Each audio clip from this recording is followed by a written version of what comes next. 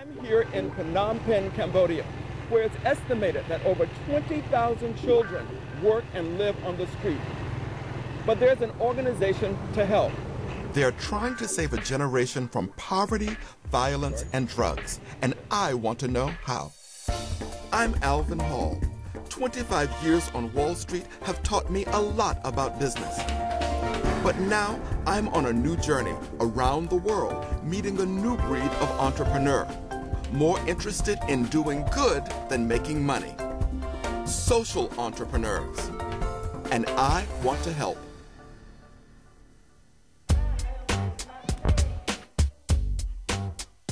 These kids remind me of what being young is all about. Sadly for me, that was a long time ago.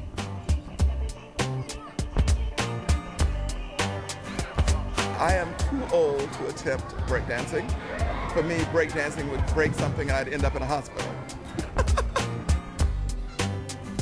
I'm used to seeing urban street dancers in New York, and these kids are pretty good.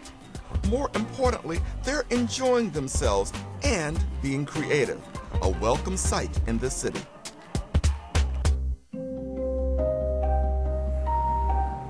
Here, half the population is under 21. Tens of thousands of children are forced to live and work on the street. Well, it's sort of overwhelming. I think the kids are playful as all kids are, whether they're rich or poor. They're just living in horrible circumstances. And it's easy to see why, if you were to run across these kids, you'd want to save them. You'd want to offer them some hope instead of being trapped in this type of world. I'm here to meet someone who feels exactly the same. Social entrepreneur Sebastien Marot. Hello, good to see you. It's great Welcome. to see you. He's founder of Friends International, a social enterprise devoted to helping street children. I started in '94 when I came here as a tourist. I was going to live and work in Japan. I stopped here, met the kids, found the situation absolutely unacceptable, started work, and Friends grew from that. Really? You were just passing through Just on your passing way? through. Today, Friends helps 16,000 children a year in Phnom Penh, from babies to young adults. They provide emotional support, basic education, and for some, a place to live. But their focus is vocational training, enabling kids to earn their way off the streets for good. So we built from the streets, protecting them on the streets, getting them off the street into a program that then will lead them to a real sustainable life. And the kids were able to articulate the fact that they wanted education? They said specifically education, and that's where I made my first mistake. Coming from the West, I said education, teacher, classroom. Within 2 weeks, all the kids had left. And we realized that education meant actually making money, finding a way to, and that's vocational training, not schooling. Friends has now spread beyond Cambodia and has 500 staff working in 7 different countries. It spends $5.5 million annually. It helps 50,000 vulnerable young people around the world each year. It raised $1.6 million from its businesses in 2009. Their help is desperately needed. It's thought that 3/4 of street children in Phnom Penh turn to drugs. This young man is being trained by Friends as a chef. He started using drugs after violence split his family. We had family problems. My stepfather beat my mom, so I didn't want to stay there. When I first arrived on the street, it was tough.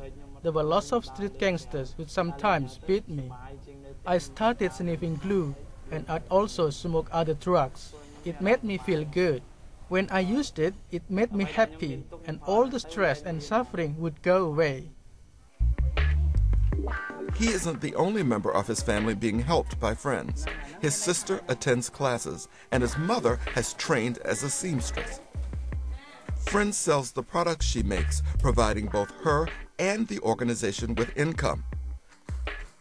Friends believes that a child's life is best improved by working with their entire family. We start supporting the family before the kid is able to join us. You support the family? Tell me about this. I didn't realize that. It's training the women to produce things. We help them sell. The income goes back into the family and back to the organization. This business model offers every chance for a better life. But removing all the scars of the past will be an uphill struggle. This tattoo is a sword. When I was using drugs, I liked to fight. The sword shows I like to fight, and I would beat people up for money. I wouldn't fight now. This is a training center. If I fight, I'll be kicked out. Friends works hard to bring stability to these fragile lives. People who live on the street are always being forced to move on. This is Angdong. When the city government clears slums and homeless people, they relocate them to places like this. In the last 12 years, it's estimated that over 40,000 families have been forced to leave what they call home. You can see from the open sewers and shanties that this is a very bleak place. But Friends is providing hope. It built a safe, clean space for up to 50 of these displaced women to train and work together. What was the motivation behind building a production center here? Well, as you know, we started from the home-based. With the home-based, you can only go that far. In a production center, it allowed us to, first of all, take women from homes that are really, really not adequate, and on the other, pushing us to the next level of production, where we can increase the quantity, the quality, and by working together, actually have this mass production that we're looking for. Back in the city, Sebastien took me to one of the 3 Friends shops that sells goods the families have made. They contribute almost a quarter of the revenue generated by Friends in Cambodia. The price of this is more than reasonable, $7? That's pretty good. And these bags up here are really good too. Love these. A little retail therapy is impossible to resist.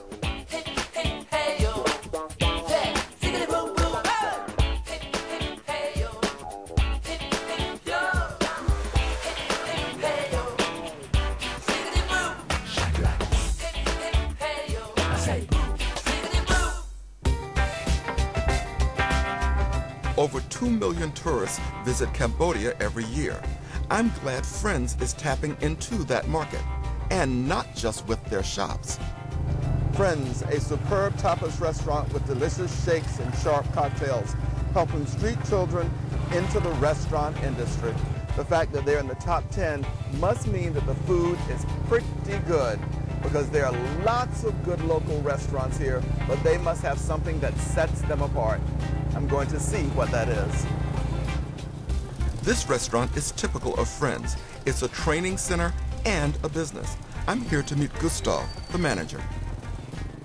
Hello, I'm Alvin Hall. Hi, I'm Gustav. Nice to meet you. Nice to meet you. So this is a restaurant run by Friends? Yes, that's it. Yes. How long has it been here? We opened in February 2001, so it's nearly 9 years. This restaurant certainly seems to have built up quite a following. But what about the money?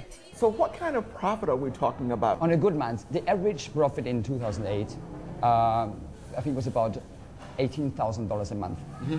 That's profit. not bad. I think it's very good. And what other restaurants that you have, are they equally profitable? Not as profitable as this one is, and because this one, first of all, it has been here longer.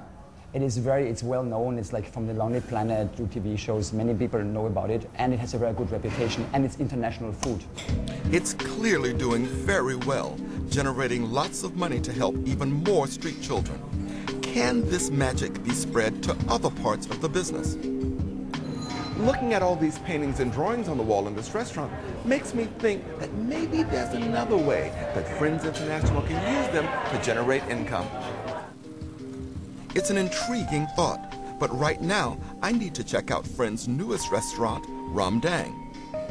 Gustav thinks it has real potential. So what's going to happen with this empty room?